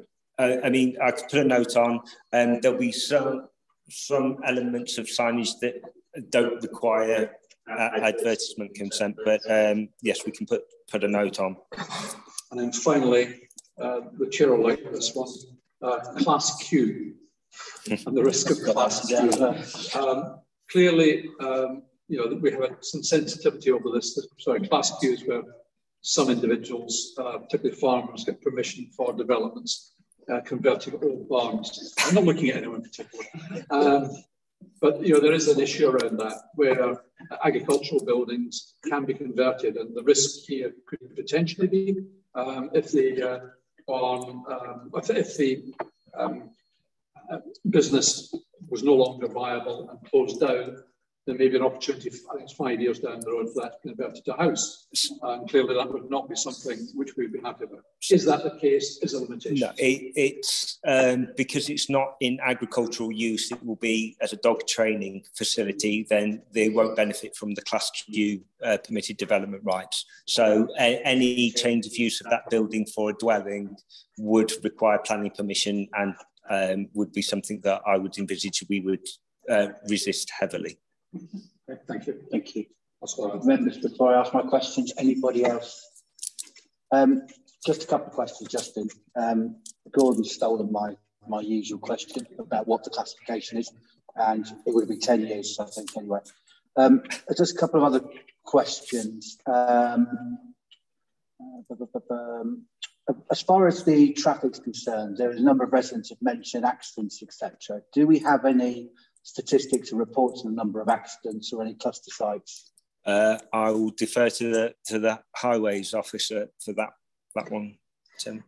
No, in short, basically because of the low level of traffic use, you've got a maximum of 8 people arriving at any one time, a gap of 15 minutes. It's such a low level of traffic, we would never request an assessment of accident data in the local roads. Thank you. Obviously, as the facility, if it was granted permission, gained popularity, what facilities are there of restricting access to the paddock to people outside parking on Wood Lane, for example, and taking dogs onto the paddock? Is the access restricted?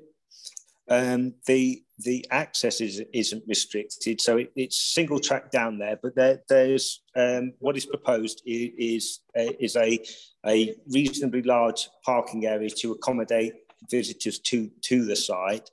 And again, the restrictions that we're putting in place in terms of number of dogs is there to limit the numbers that are coming, to make sure that we don't end up with so many people coming to the site that are above and beyond what we've envisaged. So in theory, with the controls that we've got, there should not be a parking issue with parking down on Woods Lane. Thank you. My final question, it was very powerful what Mr. Wardley had to say. I'm interested about what percentage of business is there for disabled usage, and what consideration will be made for disabled access to the facilities from the car park to the barn, etc. As you've seen from the plans, there's not a detailed plan there. There is the track that goes down, but there is nothing to say in terms of there being a proposed levelled access for specifically disabled access. There was nothing involved in the application in terms of that. Obviously, as part of the disability access regs and building regulations, it's a building that's open to the public, so they will need to comply with those regulations to make sure that it's got a level threshold. So that would be covered off under building regulations, including things such as disabled toilet facilities, etc. I believe so. In terms of what's required in that building for disabled people, yes. Okay, so that will definitely be covered off. Yes, yeah. Thank you. Any more questions from members? The proposition as it stands is for approval of the recommendation is for approval. Do I have a seconder for that motion? With the comments that with the comments made and just if you lighting.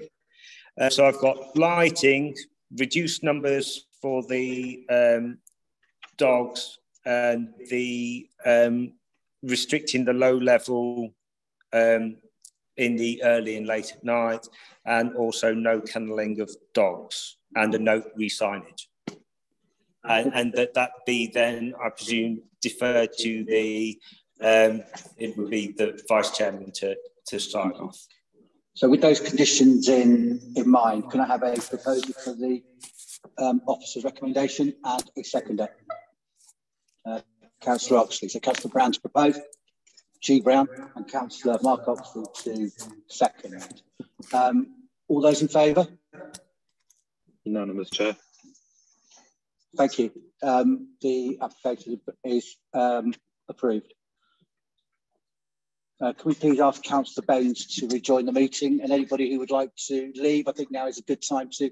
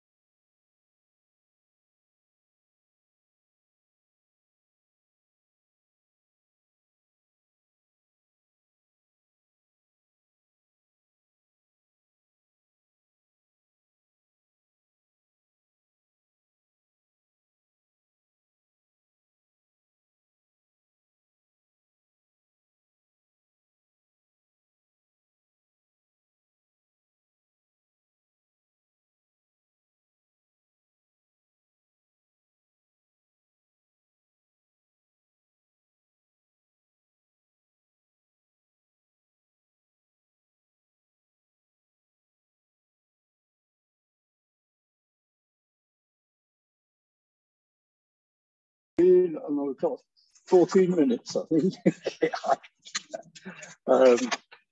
Right, appeals report, please. Item 6, Justin, thank you. So there are no new appeals received, just 2 decisions that have been made.